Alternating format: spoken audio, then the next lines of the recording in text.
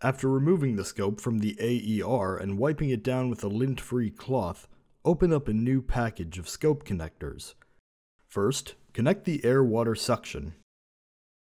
Then, cap off the biopsy port. Lastly, connect to the irrigator port. The scope is now ready to be moved to the Dri-Scope Aid Cabinet. After the connectors have been attached, hang the scope in your cabinet. Take the tubing that corresponds to the hanger where you placed the endoscope and attach it to the connector by threading it on. Once the top connectors have been hooked up, move to the bottom manifold and attach the tubing that corresponds to the hanger and top manifold where you placed the endoscope and attach it to the connector by threading it on.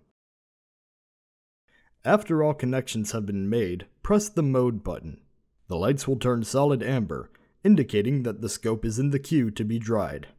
The lights will start flashing amber, indicating that the scope has started the drying process. When the scope has completed the drying process, the lights will turn solid blue. When you are ready to use the endoscope for another procedure, disconnect the tubing from the irrigating port, secure the tubing in the tubing guide, and remove the single-use connector from the endoscope. Continue the same process at the top manifold. Remove the air-water suction connector and unthread it from the tubing. Secure the tubing in the tubing guide. Remove the biopsy port connector. Discard the single-use connectors.